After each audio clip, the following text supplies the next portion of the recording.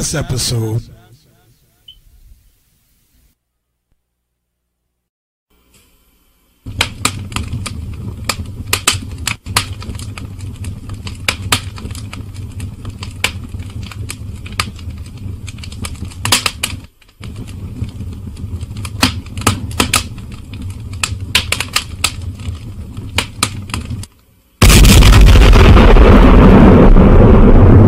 this is another Word of God through Jesus Christ, Street and Outreach Ministry, raw and uncut productions.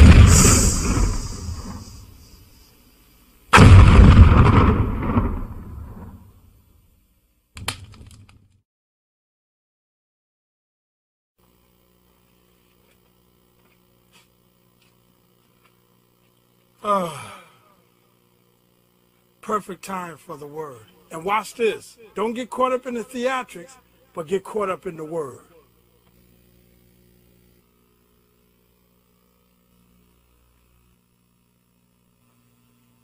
God bless you. My name is Apostle Alan E. Coleman Jr. The Lord has assigned me as apostle, teacher, and prophet of the Word of God through Jesus Christ, Street and Outreach Ministry. Thank you for joining the ministry for this broadcast that God is doing today. I don't know what he's going to do. I don't even know if he's going to have friends with me or not. I don't know, but we're going to find out. You can reach the ministry at 475-300-3850, 24 hours. The ministry's website is also on the screen, so that way you'll know how to join us on the web. Not only that, but periodically there will be the Cash App link on the screen so you can share love offerings to partner with us as God uses us to help others in street and outreach ministry. There's always ongoing fundraisers because God uses the ministry to help others, just like he did when he walked this earth. God bless you, and let's get in here and find out what it is the Lord wants to say unto us. Come on. Lord, I just thank you for all that I have in you, and all that you are in my life, for all that you've done for thy servant. Lord, you're just so wonderful. You're just so wonderful. I can't think of how else my life would be without you. As long as I have Jesus, I have a satisfied life. This is my prayer. Sometimes I don't have food for my table. I'm glad I know someone, and he told me don't need no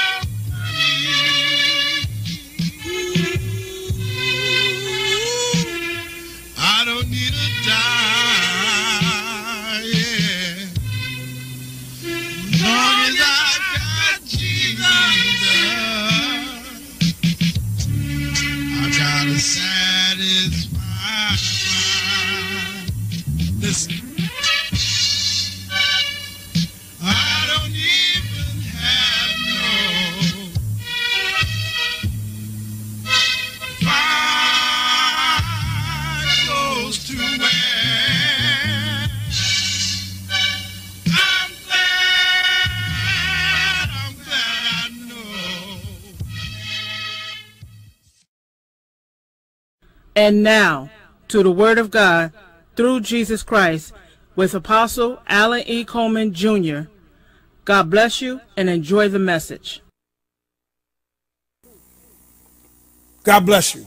Thank you for tuning into the Word of God through Jesus Christ, Street and Outreach Telecast. My name is Apostle Alan E. Coleman Jr., and I'm coming to you by way of television, praise the Lord, and for those that are on Facebook Live as well, and YouTube, or whatever country, state, city, county, town, village, outhouse, wherever you're watching it from, may the Lord bless you. Please hold the ministry up in prayer.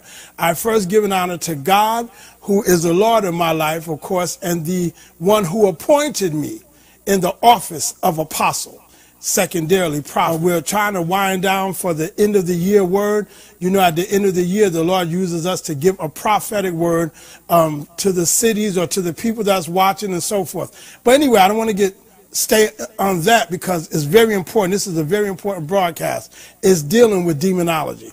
A lot of people are not into demonology. They don't understand it. That's why they get beat up. They don't know how to fight their enemy.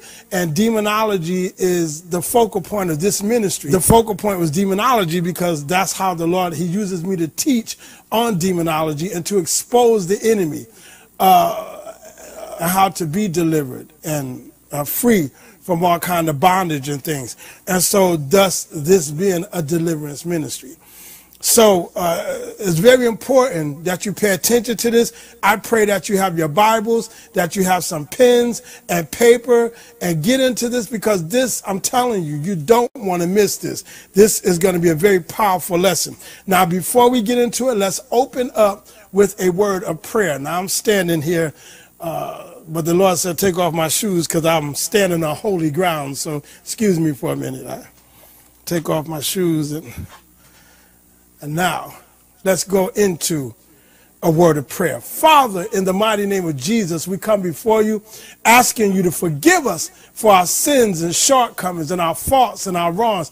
Forgive us, Lord, for any and everything that we have said, done, thought, and felt that's not pleasing in your sight. Any way that we have hindered our own blessings, any way that we are hindering our own season, any way, oh Lord, that we are hindering our own growth, we ask that you forgive us. Lord, just forgive us. We don't know no better. We just keep messing up. We're trying to do right, but we're messing up. So Lord, please forgive us. You said in 1 John 1:9 that if we confess our sins, you are faithful and just. If we confess our faults, you are faithful and just to forgive us our sins and to cleanse us from all unrighteousness. And I'm asking you to make me usable and use me. Fill me with the word of wisdom, the word of knowledge. Give me a spiritual understanding of your word. And right now I'm excited. I feel like running. I feel like jumping. I feel like standing on top of the podium and doing a pirouette. But Lord, I can't do that. I'm just excited right now. And I ask that you calm me down, that you moderate the anointing of my life, and that you use me after making me usable, and use me. And you do the teaching.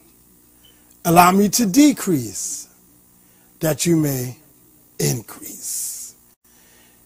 And while you're ministering to your people, whilst on others thou art calling,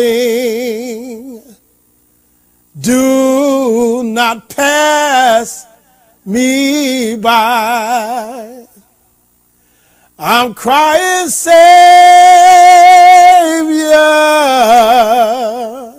Savior, hear my humble cry. Whilst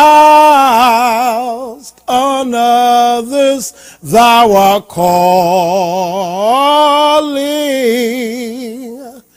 do not pass me by. Lord, prepare me to be a sanctuary, pure and holy, tried and true,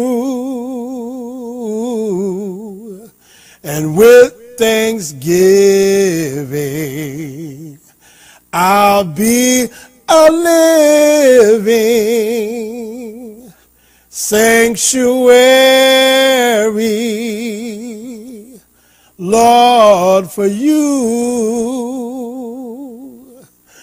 Lord, prepare me to be a sanctuary, pure and holy, tried and true, and with thanksgiving I'll be a living sanctuary, Lord, for you. Father, in Jesus' name, please feed us. Please talk to us. Please empower us. Satan, we rebuke you by the power of the Holy Ghost. Not on our own power, but by the power of the Holy Ghost, we rebuke you. We bind you in Jesus' name. We bind you in the earth realm because you're already bound in the heavenlies. We plead the blood of Jesus against you. We loose all of our stuff from your grip, and we plead the blood of Jesus over our stuff as a covering so you can't touch it no more. Every blessing that God has for us, every vision that God has shown us, every word that God has revealed unto us, the blessings that he's bringing upon us as the year closes and as the new year comes in. We plead the blood over these things. And we command you to go back to the pit of hell from where you came. And come back not hither. In Jesus' name. And every demon that works for you, it don't matter their name. It don't matter their rank. It don't matter. We plead the blood against them. And we cast them out of our life and our affairs. We loose our stuff from their grip as well. And we plead the blood of Jesus over our stuff as a covering. And we claim the victory. We command those demons to go back to the pit of hell also. And we plead the blood against them that they don't come back this way in our life no more.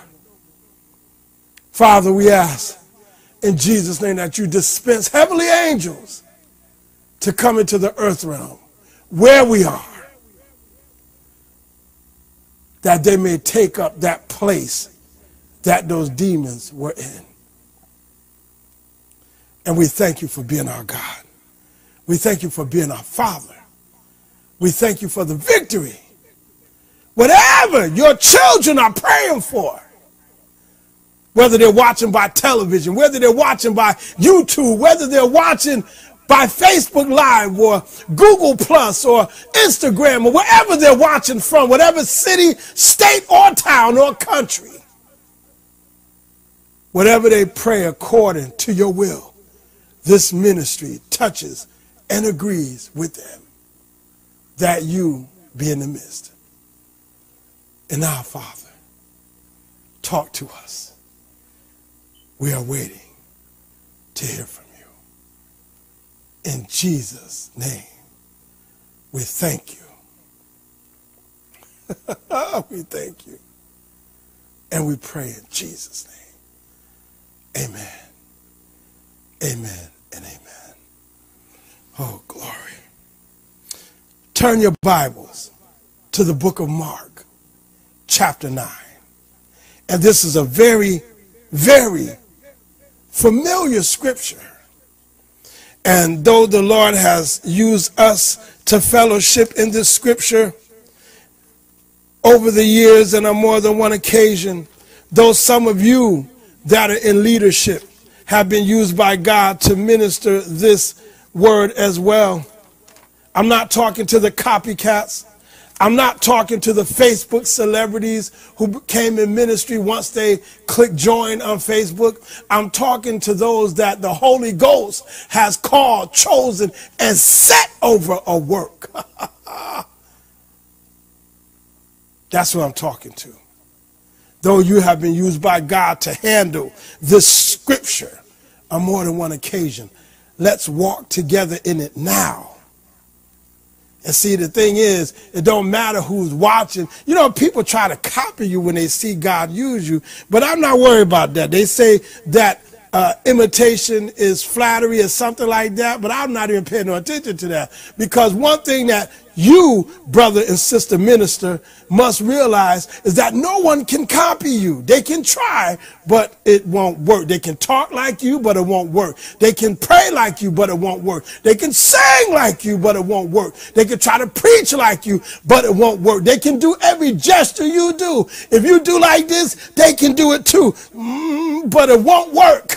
If you go this way, they can go that way, but it won't work. Because the best you is you. Remember that. Be encouraged. Mark chapter 9. And we are going to jump into the 14th verse. And we're going to read scripture not as a storybook, but as an instruction manual. We're going to be articulate about this. We are going to read in educated fashion. Where we see a comma, we're going to pause. Where we see a period, we're going to stop. Where we see a colon and a semicolon, we're going to acknowledge that and respect the position of the punctuation. Not only that, but when we see an italicized word, we're going to emphasize it, again, for two reasons. The spiritual, well, let's go this way. The natural reason, because when the translators translated it from the Hebrew of his Old Testament and from the Greek of his New Testament, that word wasn't there. So they inserted it to give it context, and they italicized it. The spiritual reason for it is because when God anointed them to translate it, he said, emphasize this word. And it gives it context. And there's meat in that word. So this is how we're going to read. So let's first read the scripture. We got two scriptures we're going to read. We're going to read this Mark chapter 9, verses 14 through probably 32, but I'm seeing 29. And then one of my favorite scriptures, which is Ephesians chapter 6, verses 11 and 12. Now, Mark chapter 9, verse 14, let's get into this. And when he came to his disciples, I'm in the King James Version, he saw a great multitude about them and the scribes questioning with them. Now, I'm standing here at this ministry. We have an extensive library. You see some of the books here under this podium. There's a couple of shelves of books. In my bedroom, there's several, quite a few bookcases with all kinds of books. I mean, we have an extensive library. So if we need to go into an NIV or an Amplified or an ESV or a Phillips or whatever, you'll see me reach. And when you see me reach, that's all it is. No tricks up my sleeve, nothing at all. Just nothing but the word around me.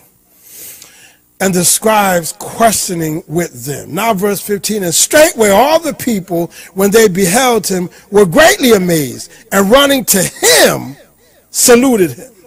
And he asked the scribes, what question ye with them? Now I'm led by God to stop for a minute, because scribes were the teachers of the law. These are the people that when a person was giving them something to write, the scribes were the one that wrote it. So they were professional writers, and by them writing and being teachers of the law, their writing encouraged them or equipped them to be very understandable and articulate about what they were writing. So it is not surprising that the scribes would question his disciples, and it's not odd that Jesus would ask the scribes, verse 16, what question ye with them? He's saying, what are you asking them? Verse 17, and one of the multitude answered and said, Master, I have brought unto thee my son, which hath a dumb spirit. Write that down, because remember, we're dealing with demonology in this chapter, okay? He said, his son has a dumb spirit. Dumb meaning he couldn't speak, okay? And wheresoever, verse 18, he taketh him, meaning that spirit, he teareth him. That means he throws him all over the place or dasheth him. And he foameth, and gnasheth with his teeth, and pineth away. And I spake to thy disciples that they should cast him out, and they could not. He answereth him and said, O faithless generation, how long shall I be with you? How long shall I suffer you? Bring him unto me. And they brought him unto him. And when he saw him, meaning that man, straightway the spirit tear him, and he fell on the ground and wallowed foaming. And he asked his father, how long is it ago since this came unto him? And he said, of a child. And oft times it hath cast him into the fire and into the waters to destroy him. But if thou canst do anything, have compassion on us and help us. Jesus said unto him, if thou canst believe, all things are possible to him that believeth. And straightway the father of the child cried out and said with tears, Lord, I believe. Help thou mine unbelief. Remember that. When Jesus saw that the people came running together, he rebuked the foul spirit, saying unto him, thou dumb and deaf spirit, I charge thee, come out of him, and enter no more into him.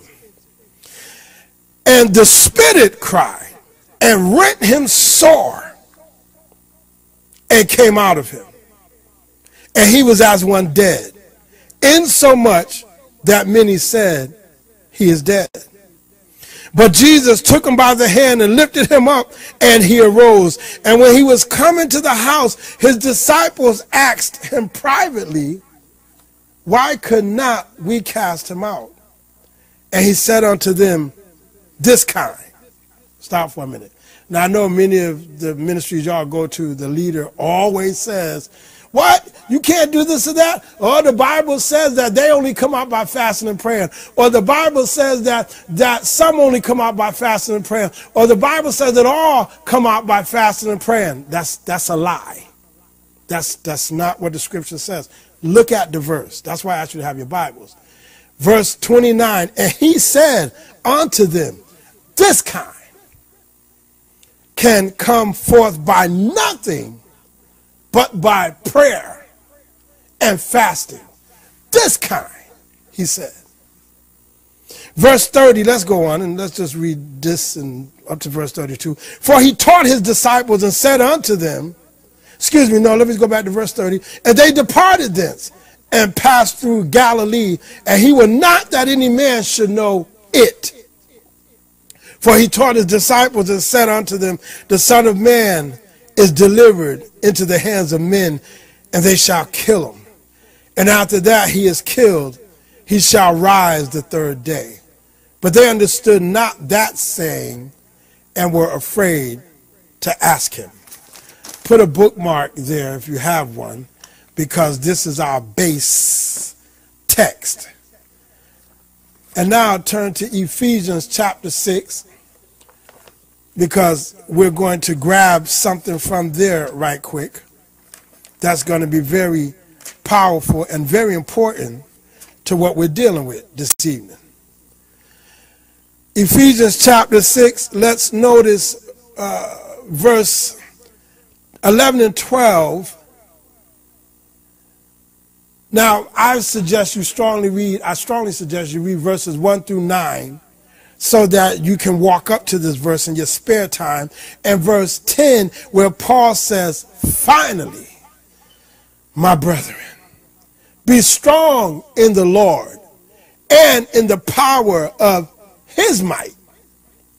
Then in verse 11, we're going to pick up here, he says, put on the whole armor of God, that ye may be able to stand against the wiles of the devil. For we wrestle not against flesh and blood. Now, we're going to really dig into this, so I want you to pay attention to this. I highlight it, underline it, circle what we get ready to say right here so you can understand it. For we wrestle not against flesh and blood. It's important that you understand that. In the Greek, it says blood and flesh, but here in the English, it says flesh and blood. But against, now this is 4 classes of demons. It's important to write this down because after we walk through this today, this is going to help your prayer life. For we wrestle not against flesh and blood, but against principalities, against powers, against the rulers of the darkness of this world, against spiritual wickedness in high places. Or in the Greek it says heavenly places. Now again, let's pray. Father, in Jesus' name, forgive us for our sins and shortcomings and false and wrongs. Thank you for preparing the table. Thank you for joining us together. Thank you, Lord, for getting our attention. Now feed us, Holy Ghost. Feed us. And then give us the victory. Show us how to get the victory. You've given us the land. Show us how to possess it. In Jesus' name, make me usable and use me. Fill me with the word of wisdom, the word of knowledge. Give me a spiritual understanding of your word and feed me also. In Jesus' name, we thank you and we pray. Amen. I know many people say in Jesus' name, but his name don't start with CH. So I have to say Jesus or Yeshua. In his name. I have to close the prayer because if it's not closed in Jesus' name, it's not official. If you're asking for things and it's not in Jesus' name, don't expect it to happen. Write this down. John chapter 14, verse 13, he said, let's go to verse 12. Verily, verily, I say unto you, he that believeth on me, the works that I do, the works that I do shall he do also, and greater works than these shall he do, because I go unto my Father. Some people think that means you're going to do better work and more work than Jesus by the word greater. Get out of the English, go into the Greek. It don't mean that you'll do greater by quality. It means that instead of him doing it alone, many of us that believeth on him, he said, verse 12, verily, verily, I say unto you, he that believeth on me, the works that I do, shall he do also. And many more of you will be doing what he do. If you believe on him, his word, him. In the beginning was the word was with God, the word was God. In the Greek, in the beginning was theos, the logos was theos. He was with him from the beginning. Everything that was made, he made. If you believe on him, then what he does, you'll do also. And he said, because I go unto my Father. Because when he go to God, when he goes to the Father, when he went back to heaven, he gave gifts unto men and he interceded for us.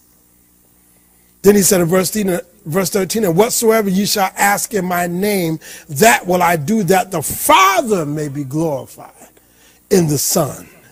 If ye shall ask anything in my name, I will do it. So it has to be done in Jesus' name. 2 Corinthians chapter 1.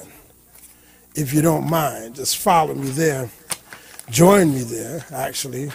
2 Corinthians chapter 1, verse 19, scripture says, for the Son of God, Jesus Christ, who was preached among you by us, even by me and Silvanus and Timotheus, that's Silas and Timothy, was not yea and nay, but in him was yea. For all the promises of God in him are yea.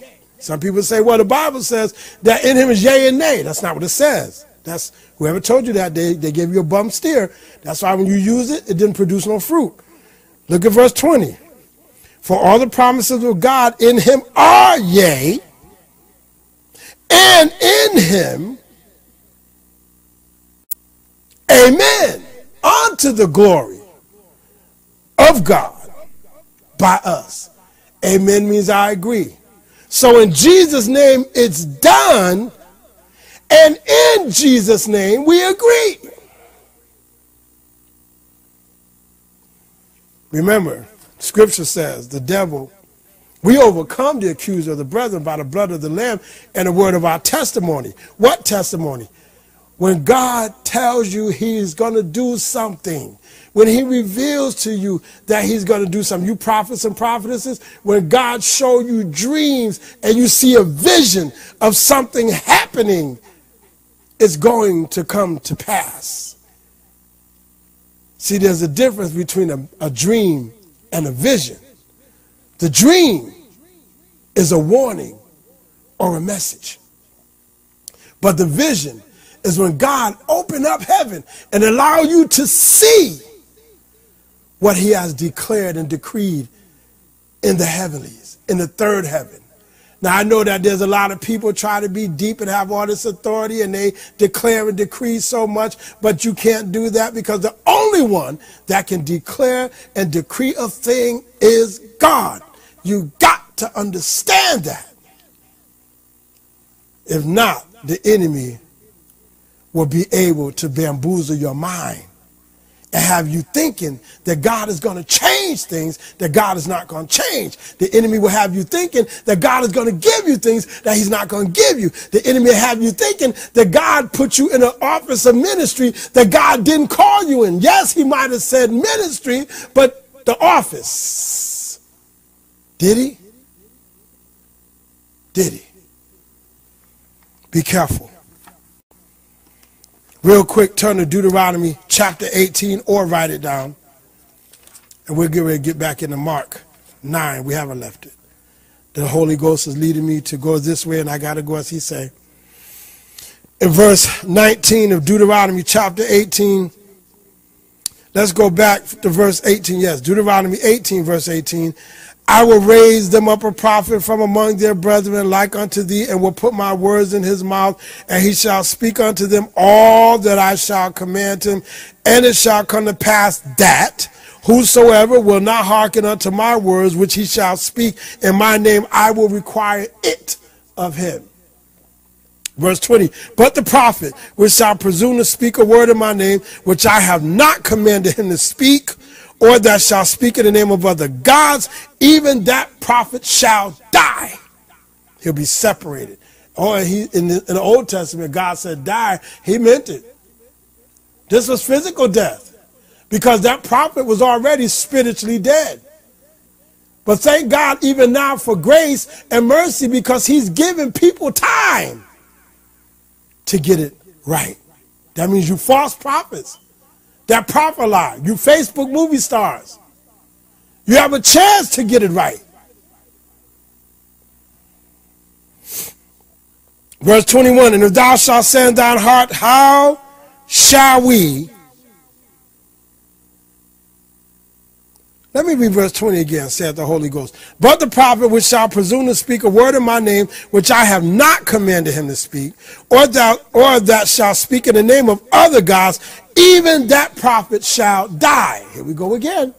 And then God said in verse 21, and if thou say in thy heart, how shall we know the word which the Lord hath not spoken? A lot of you need to hear this, because people have been telling you that God is going to do this, that God is going to do that, that God has said this, and that God has said that. Many of you have been advised to pray about a certain thing, and many of you have been advised to look forward for a certain thing. Some of you haven't even caught that. Every year there's some foolish prophet or prophetess or Jezebel spirit or Ahab spirit that's telling you this is your year. Every year they tell you that, and it has not been your year yet. God said, and if thou say in thine heart, meaning in your spirit, how shall we know the word which the Lord hath not spoken? Verse 22, God said, when a prophet speaketh in the name of the Lord, if the thing follow not. This is the condition. This is the proof. God said, when a prophet speaketh in the name of the Lord, if the thing follow not, nor come to pass. if it don't follow the word or nor come to pass. That is the thing which the Lord hath not spoken, but my gum just fell out of my mouth. The prophet hath spoken it presumptuously. Thou shalt not be afraid of him. So God is saying, don't chew no gum, then let me put it down. Because I will tell you the truth, the gum is almost like a security blanket for me, somewhat. Let me sit this in here. Thank you, Jesus. If y'all saw that, I know somebody probably cracking up, because if it was me, I'd crack up too. But God said, thou shalt not be afraid of him. That means don't reverence them. Don't lift them up. You know the false prophets that are out there, and some of y'all say, well, I know some, but I can't say their name. But those of us that are apostles, God has called us and given us a bold spirit. I'm going to mention some names. Jordans, Holmes. Do we got to go national? Bynum, Jakes, Dollar, McCullough, Myers. There's a lot of them out there that are telling you, Osteen, that God said. Geno Jennings, who says that God never called a woman in ministry, and then he stands and hit the podium like he done proved the point. The only point that he proved is he's off. Tony Smith, him too, cussing in the pulpit. These people you can't listen to, because if Jesus was standing in the earth realm, he would not be talking like them. If he promised you something, saints, you're going to get it. If he reveals something to you, it's going to come to pass. So we're dealing in this earth realm 4 classes of demons: principalities, powers, rulers of the darkness of this world, and spiritual wickedness in high places. And the Lord said, let's go this way. We're going back to Mark 9, but first let's fix our plate with Ephesians 6.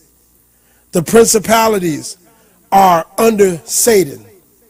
Those are high-ranking demons. Those are his first line of defense. The Greek word is arche. It's used 58 times in the New Testament, and it's from the Greek word archomai, which means to commence or begin. Therefore, arche means a commencement or chief in various applications of order, time, place, or rank. Principalities are chief demons. Then the next ones are the powers. They execute the program of Satan. The Greek word for powers there is exousia, which is used 103 times in the New Testament, and is from the Greek words exesti or exestine, which also is exon. 3 Greek words that mean the same thing. And this word exousia are from those 3 words in the sense of ability, that is, and means privilege. In other words, force, capacity, competency, freedom, or objectively mastery, superhuman, authority, jurisdiction, and more. Powers have the jurisdiction and the authority to do what they do. Don't get it twisted, my brethren. No demon, no demon, no demon, no demon is operating outside of their privilege or their position or their lane. some of you might understand, or their place. Why? Because Satan runs a very organizational government. Which reminds me, the thought that God gave me for this lesson is there is a strategic government that is against you and me for life if you are really saved. The title is On Your Mark, Get Set, Get 'em. This information God is going to reveal to you right now, after tonight, in your prayer life. On your mark, get set, get 'em. If your children are wayward and going through problems and you don't know how to fight, after listening to this and following me and walking with me in Scripture, on your mark, get set, get 'em. Some of you, God is standing there and you say, Lord, why haven't you moved? And God looking at you going, on your mark, get set, get 'em. Some of you, God have paused. He said, on your mark, get set. Angels are in heaven waiting to come to your aid.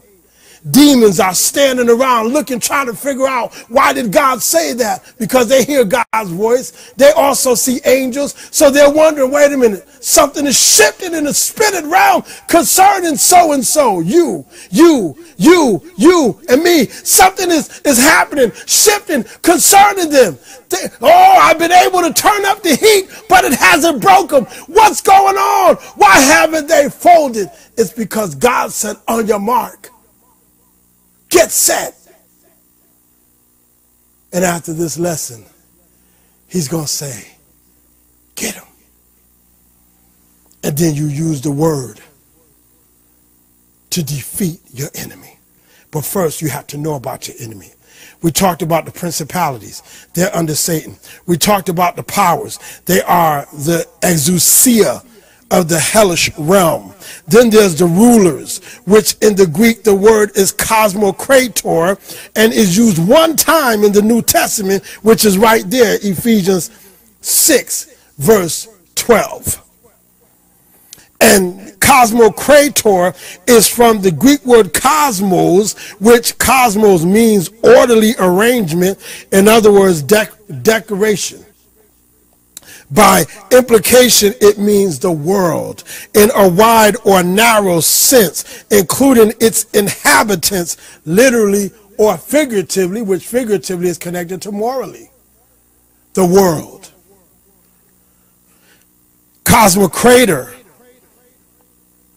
means a world ruler, an epithet of Satan. The word epithet means a descriptive phrase, a nickname, a moniker, a title, or a name of Satan. Cosmokrator is used only here, Ephesians 6 and 12 in the New Testament. The next class of demons are spiritual wickedness in high places. Spiritual is from the Greek word pneumatikos, which is used 26 times in the New Testament and means non-carnal. In other words, humanly, which is eugenically or socially, meaning that it's not human. It's not human. It's not social. It's not human. Then it says in the dictionary that these are ethereal, meaning, as opposed to gross, which gross here don't mean what you think it means in English, but in the dictionary it means undisguised or unconcealed. In other words, pneumatikos does not mean anything human or unconcealed. So you can't look at a person and say you're a devil, because they're not. You can't look at your relative and say you're a devil. You can't look at your spouse and say you're a devil. You can't look at your children and say y'all ain't nothing but devils. You can't even look at the unsaved and say y'all are nothing but devils, because these demons are not unconcealed. They're not socially recognizable by us. But pneumaticos, demoniacally speaking, is a spirit.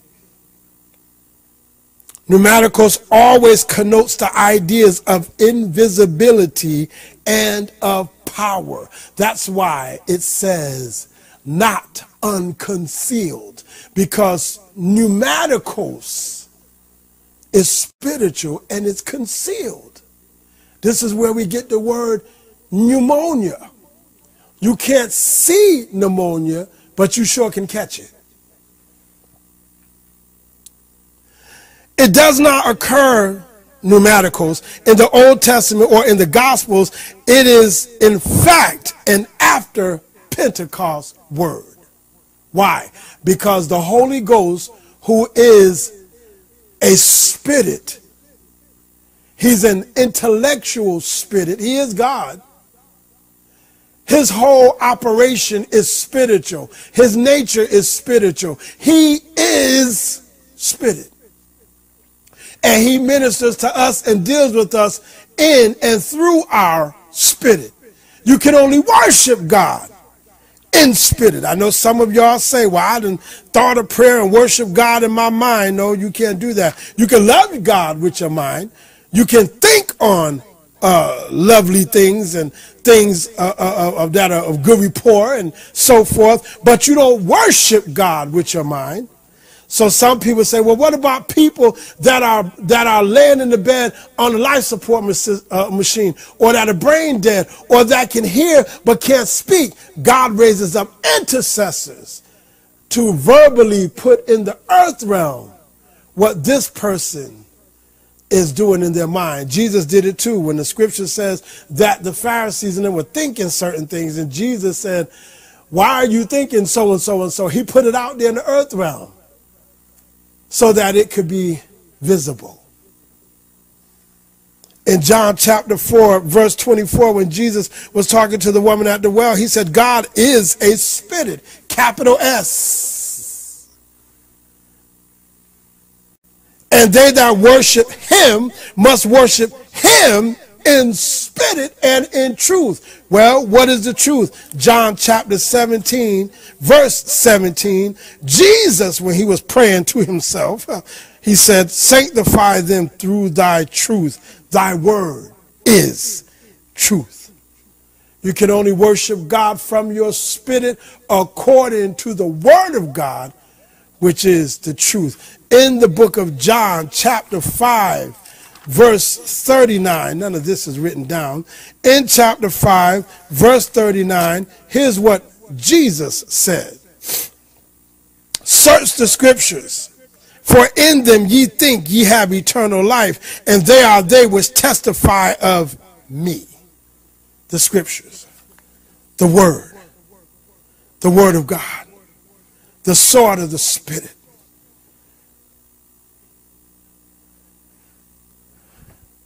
Spiritual wickedness. Spiritual, again, is from the word pneumaticos.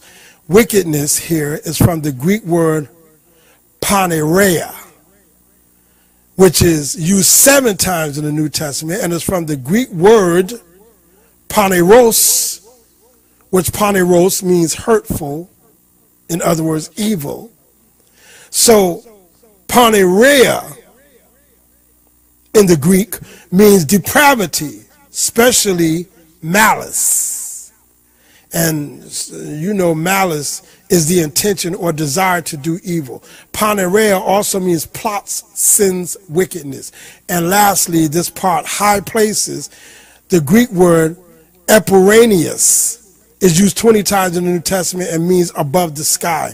It also means in heaven 1 time, because epiranius is used 20 times in scripture. 1 time it means heaven, 2 times it means celestial, which is spiritual, and 16 times it means heavenly, and 1 time it means high. So this consists of a spiritual host of wickedness in high places. These 4 classes of demons are who are attacking us. Your children are out in the street because of spiritual wickedness, pneumaticals, demons, Panerea, that are out roaming the earth and seducing our children. One of the reasons why the ministries are not able to grow is because these demons that's walking the earth have crept up in the church and got into the bodies of men, of women, of children, and have infiltrated various positions in the place of worship. And the bad part is some of the saints can't tell the difference between the real and the fake. Then God has some people there that he has revealed what's going on. Those are the ones that the leaders look at and say, oh, I see an anointing on you. I know that God is with you. But sit down and shut up until I tell you to move. And those are they that sit down. Why?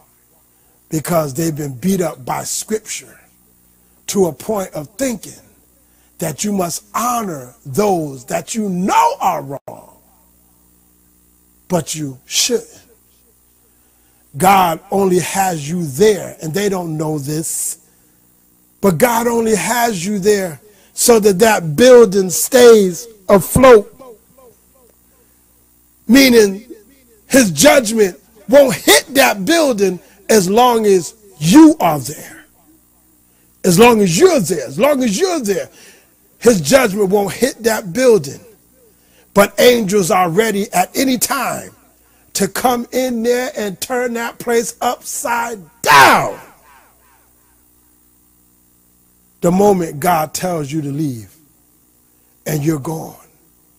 You'll realize that ministry has fallen. There are some there that God has cut the ministry off at the head. The pastor or the first lady or the co-pastor, which none of this is in Scripture. Co-pastor, that's not in Scripture. You don't see in a fivefold ministry. Look at Ephesians chapter 4. And I have to tell the truth, because if I don't, God is going to hold me accountable. And I do fear him. Ephesians chapter 4, verse 9. Let's go back to verse 7. But to every one of us is given grace according to the measure of the gift of Christ. There's some people that say, well, God haven't caught everybody in any of the fivefold ministry. That's a lie, and that's an uneducated person. Don't listen to them. Why? Because if God caught anybody in ministry, in a position of leadership, it is only going to be in one of those 5 offices. Watch. But to every one of us is given grace according to the measure of the gift of Christ, the gift that he's giving you. Verse 8, wherefore, meaning therefore, he saith, when he, Jesus, ascended up on high, he, Jesus, led captivity captive. He led captivity captive, or a multitude, it says in the Greek, of captives. So those that have died and those that have went to Abraham's bosom, when he, Scripture says, ascended up on high, he led all of them. Those that were captive in Abraham's bosom by death, he led those that were captive as his captives. And when he went back on high, he gave gifts unto men. Verse 9, now that he ascended, this is verse 9 of chapter 4 of Ephesians, now that he ascended, what is it but that he also descended first into the lower parts of the earth? Meaning this is the same one that first went down and then went up. He that descended, see, verse 10, is the same also that ascended up far above all heavens, because there's 3 heavens. When you look outside, that's the first one. Space is the second one, where demons occupy and spiritual wickedness are high places. That's the high places in space. That's why people see what they call UFOs, unidentified flying objects. That's where they see all this activity going on. Even when they look up, they just see, oh, it's a full moon, there's problems. Oh my goodness, why is everything? It's a bad atmosphere. In the second heaven, demons operate. The third heaven is where God lives and his angels, and where Hebrews talks about us entering into his rest. That's where the departed saints are. Not looking down, not walking around heaven right now, not fellowshipping with God. They have not received their reward, but they are resting before God. They labored here on earth, and when they left saved, they're resting.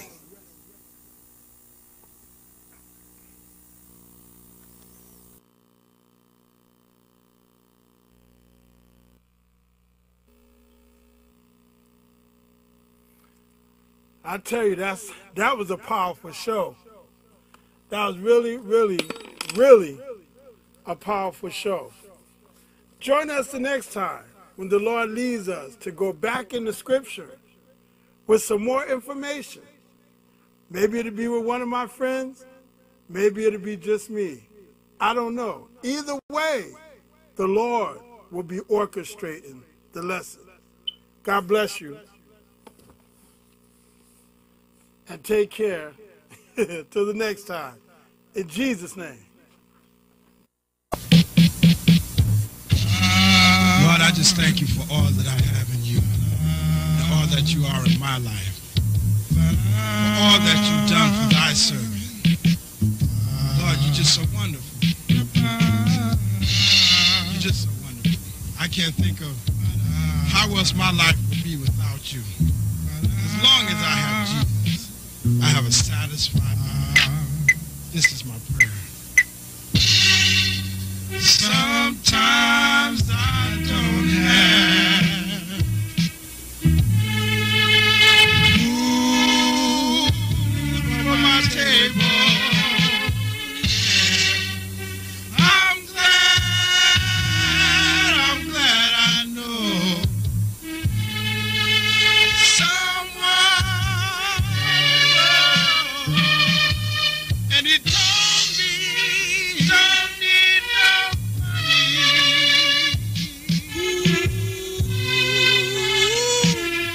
I don't need a dime, yeah. As long as I got Jesus, I got a satisfied mind. Listen, I don't even have no fine clothes to wear. I'm glad I know someone who really cares. And he told me no